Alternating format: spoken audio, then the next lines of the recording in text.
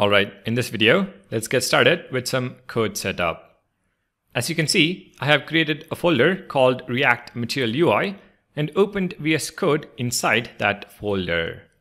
This folder is going to be our workspace for the rest of this series. Now to learn Material UI, we're going to learn it with TypeScript as opposed to plain JavaScript.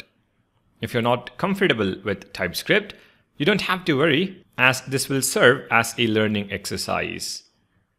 So we first need a React app that is configured specifically for TypeScript. Luckily for us, Create React App provides a TypeScript template we can use.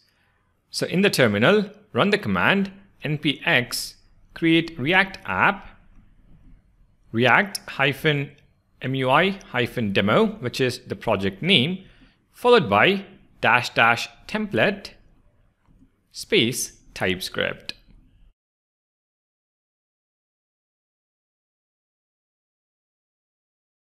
Once the command completes, you should see a new folder, react-mui-demo.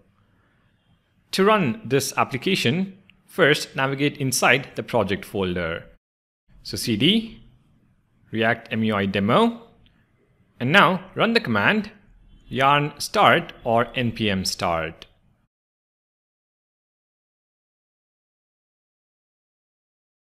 The command will open the browser on localhost port 3000 with your basic React TypeScript application up and running. Our next step is to install the Material UI package. If you head over to materialui.com and click on Get Started, under Installation, you can see the command to run with either npm or yarn. I am going to copy the yarn command. Back in VS Code, in a new terminal, navigate inside the project folder once again and paste the command. Yarn add @mui/material @emotion/react @emotion/styled.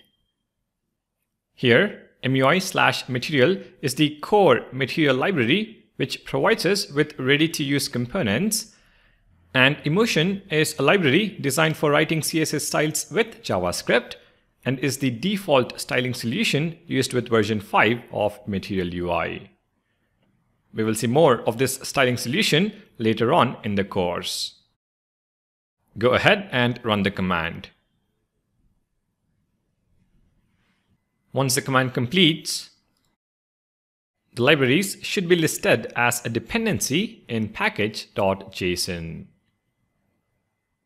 Alright, with the packages now installed, I'm going to make small changes to ensure we are ready to learn our first Material UI component in the next video. Within the source folder, in app.tsx, I'm going to remove the header content and also the unnecessary imports at the top. In the source folder again, I'm going to create a new folder called components. I'm going to leave this empty. Alright, now that we have a React app with Material UI installed, in the next video, let's take a look at typography in Material UI.